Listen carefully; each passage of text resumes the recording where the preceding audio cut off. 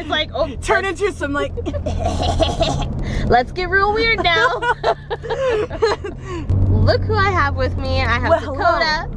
Hi there. This is Dakota. Yeah, so we met on YouTube, through YouTube. She was going through a weight loss journey and filming it on her channel, and I was doing the same thing. So it was like a friendship made in heaven. Totally. Yeah. Totally. And our personalities just sort of clicked. It was pretty much like an instant friendship. Yeah. We actually just met in person this past like September or October when I was in town for work. Something like that. I definitely got sunburnt. Hello, whiteness. Hello, girl. Get a little burnt. So we just finished hiking. It was Kirby Cove. Kirby Cove in San Francisco. We were talking, and a lot of, it's so funny. I've gone through so many changes, you know, over in the past few years, and Dakota as well has gone through, I'm sure, many changes. Yes. And even from when we first met, when we were both kind of like on a similar journey, a lot has changed since then. So do you want to like talk about that a little bit? For sure. I started my weight loss journey really motivated, and I did really well. I lost about a little over 100 pounds within a year.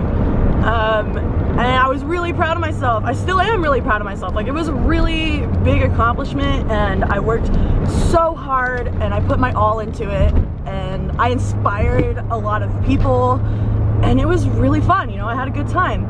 Then I hit this point where I could not maintain what I was doing. I couldn't keep it up, and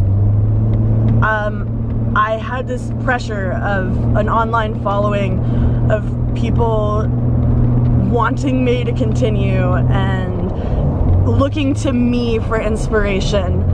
And I was like, I can't let these people down. I can't let myself down, which was a terrible way to look at it, because in reality, stopping would have saved me a lot of health issues. I ended up developing an eating disorder, and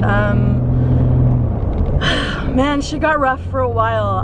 I rotted out my teeth. I got stomach ulcers.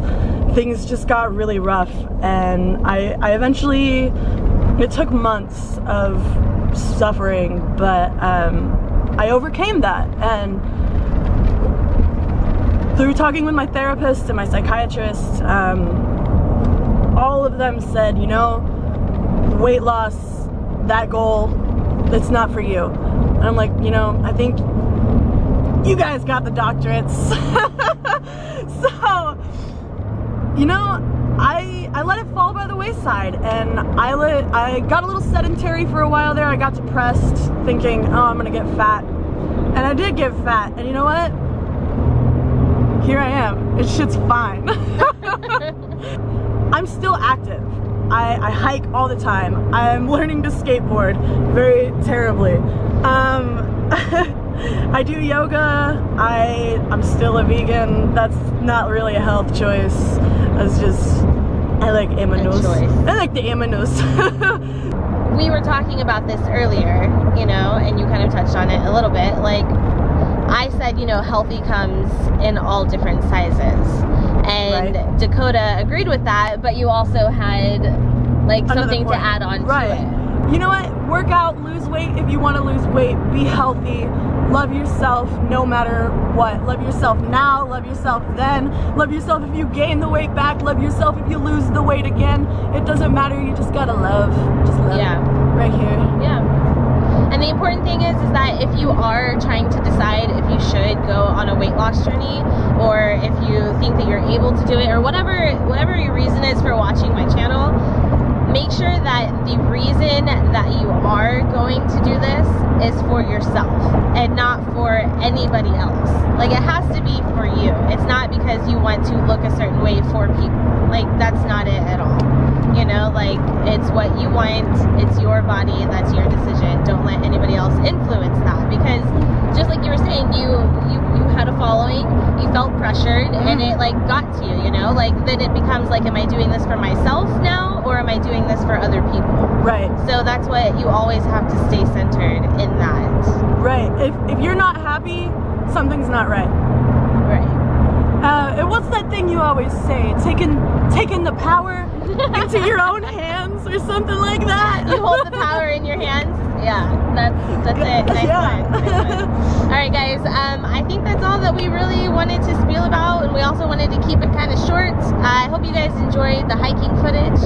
And yeah, remember, guys, you hold the power in your hands to make any changes in your life that you want to make. I'm gonna put Dakota's Instagram and social media stuff down below. You can go and check that out. And yeah, bye, guys. We both blow kisses. It is officially the end of week 2 of my weight loss journey restart, which means it's time for a weekly weigh-in video and time for us to check in with each other, because in the last video I asked you guys if you were doing this with me to comment down below in the comments letting me know how you were doing and what your progress was for the past week and whatnot, so we can just keep each other motivated. So don't forget to comment and let me know how you guys are doing.